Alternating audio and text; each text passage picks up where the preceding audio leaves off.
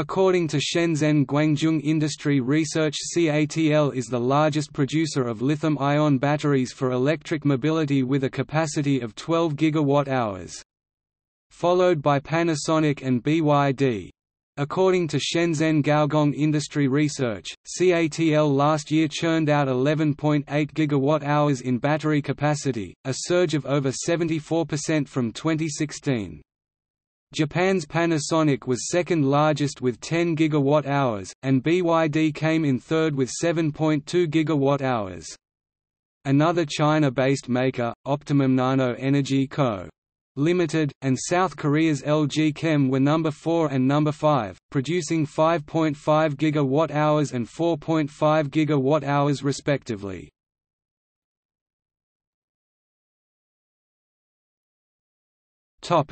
See also: